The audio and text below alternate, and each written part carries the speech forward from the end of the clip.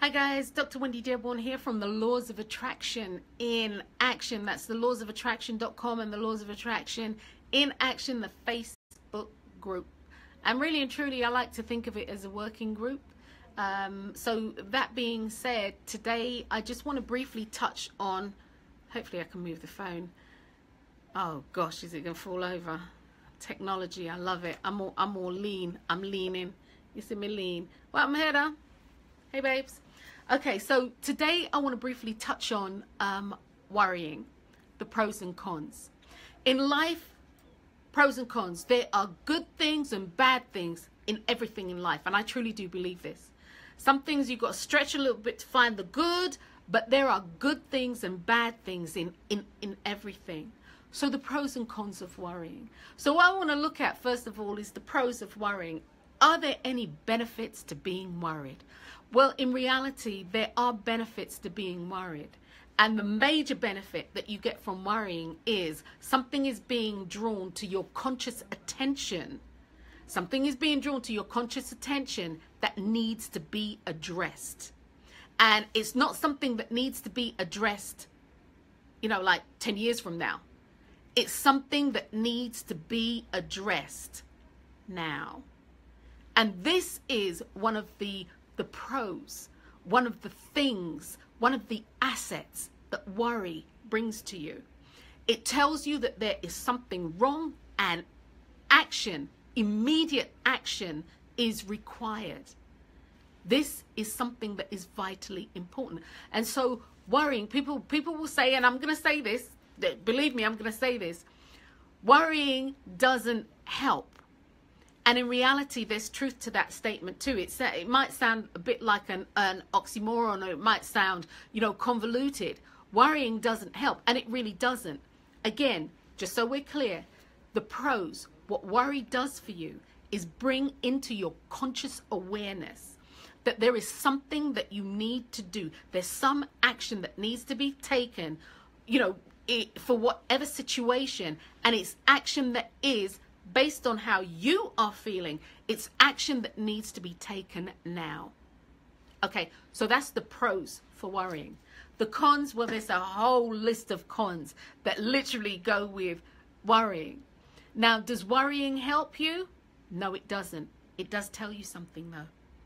Worrying doesn't help you because what that does, once you have a worry and you continue on in that vein, it won't help you because all your energy is focused on hoping and praying that the thing that you don't want to happen, you're hoping and praying that the thing that you don't want to happen happens, and so your energy is all spent. It's spent and it's focused and it's tunneled onto this thing. Well, the reality is that energy will flow where your attention goes. So in the universal laws of attraction, you need then to change what your focus is, where your attention is, so that your energy can flow in that direction. I'm not saying it's easy, guys, but what I'm saying is that if you continue to worry, what will happen is the thing that you are worried about has a chance, you've exponentially upped the chance of it manifesting for you. The other thing that worry does for you as a con is it can manifest diseases and disorders in your life. Continuous worry actually triggers your adrenals. Your adrenals, or the adrenal glands, release adrenaline. They also do things with cortisol for stress and all this jazz. But anyway, they release adrenaline. Adrenaline is designed to be used instantaneously. Like, I need to jump over that wall, or I need to hit something. Whatever it is, it's meant, I need to run. Adrenaline is used so that your body can move on all cylinders and move quickly. Okay? This is what adrenaline does. It allows the brain to think with clarity and to see things and stuff that you wouldn't normally do in everyday life. Worry can seriously cause the body to produce adrenaline that doesn't get used. And then the body has to absorb it some way.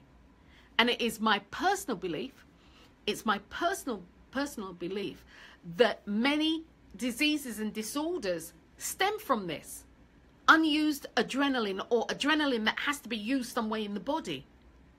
Stress, as I believe it to be, is for me the #1 killer. People talk about all of this and, you know, high blood pressure and da-da-da-da and all of da-da-da-da. Stress is that silent killer that's taking people down. And some people, it takes them down quick. But for me, it creates these chronic, I was looking for the word, these chronic diseases and disorders. So, okay, so that being said, as a con, worry can create disorders and illnesses in the body. It is my personal belief, my soul belief, as well as my professional belief, that once you realize that you are truly worried about something, you can then consciously make the choice to move your viewfinder lens, to begin the process of asking yourself, #1, maybe, okay, what does it look like not to be worried about this? And that's one question. The other question is, what is it that I am wanting to happen in this situation? Well, I don't want to lose my money. I don't want to lose somebody. I don't want to blah, blah, blah. All the don't want tos, right? And I get that. Okay. What does it look like for you to find resolution with the situation as it is? As it is. What does it look like to find some resolution? What does it look like for you to be in harmony with the fact that you can't control the situation? What does it look like, and here's where I want to go, to use your energy to create something that you truly want to happen? You see, when you're focused on all the negatives of what you don't want to happen, again, this is the thing that you'll draw to you. So my thing is, why not take that energy and picture in your mind, use your imagination, picture in your mind, your inner mind, what you want to happen, and then marry yourself to it. And for those of you who don't know me, when I say marry yourself to it, I'm literally talking about your 5 senses. Marry yourself to it by engaging your senses. You don't want to, I don't know, you don't want to lose your spouse, whatever it is that you don't want to happen. The antithesis of that is you want to stay with your spouse. You want to keep your home. You want to keep your, just be joyful, whatever it is. This is where you focus. And then you marry yourself to it. What does it feel like for you? What does it look like for you to be joyous? Does it look like you're laughing, you're filled with merriment? What does it look like? And then what does it feel like for you to really be the embodiment of the joy that you want to experience? What does it feel like? What does it sound like? What does it smell like? What does it taste like? And when you can do that, you can keep your focus here. You can keep your focus here. And guys, let me just say this. When you're actually clear on what you want to happen, it's also another option that you have. It's also easier then to let go and allow your chosen God, to let go and allow your chosen deity, to let go for me and allow God. It makes it very difficult to let go and allow God or your chosen deity when you are in this negative swirl, when this dark cloud is all around you. Now, guys, once again, I'm not saying that this is easy, and I'd never say that it's easy, because personal experience in life has taught me that it's not. But what I am here to tell you is it doable? Yes. And the thing about this is, when you've made the choice not to worry, when you've made the choice not to worry, and this you've made in truth, and it's honest and it's authentic, the universal creator known to me as God, whomever your chosen deity is, will assist you in that process. Will move people, places, and things to assist you in whatever process you are asking for. So worry. There are pros and cons.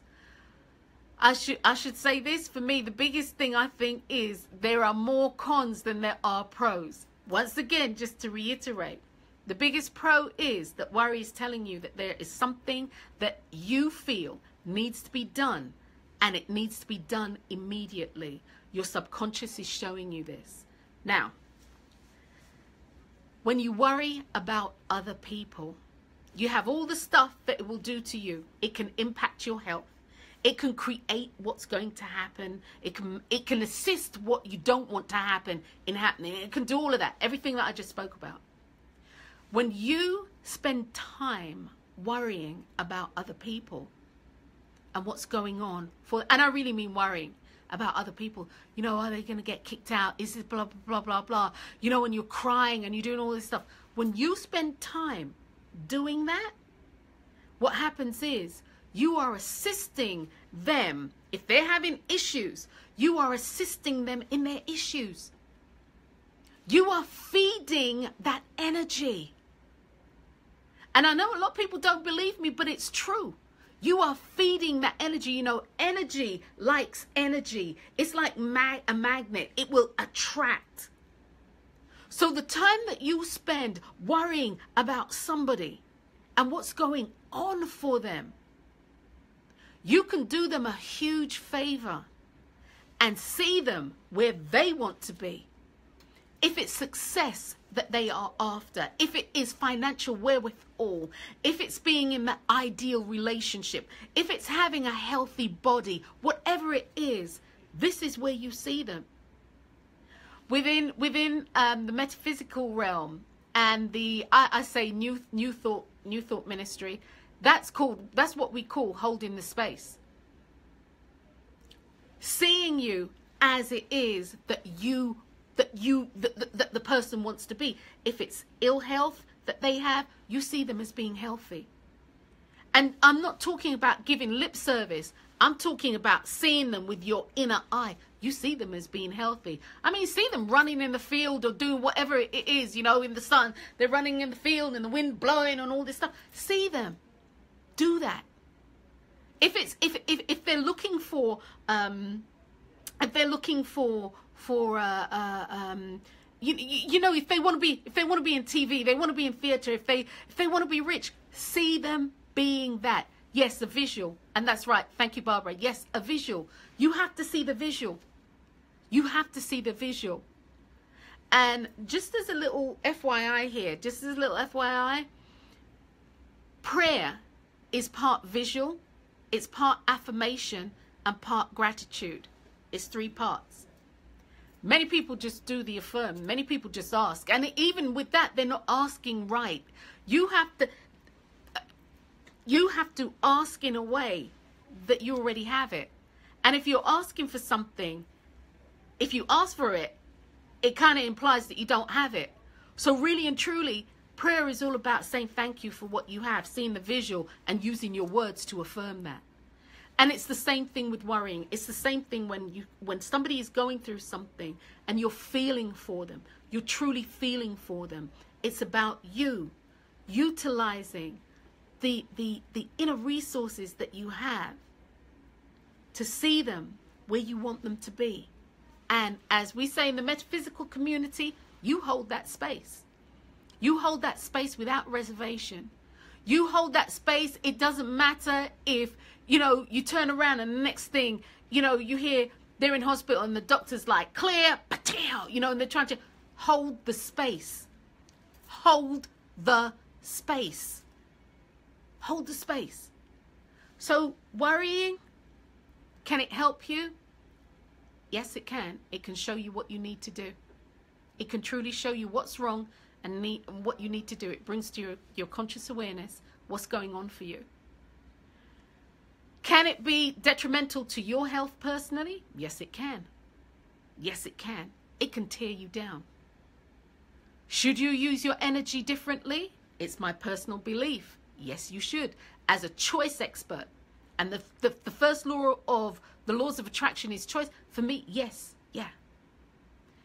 Can you worrying impact somebody else's ability to get what they want in life? Yes, it can. Can you also impact somebody else's ability to get what they want by not worrying, but by holding the space or seeing them where they say they want to be? Yes, you can. You can do this for you.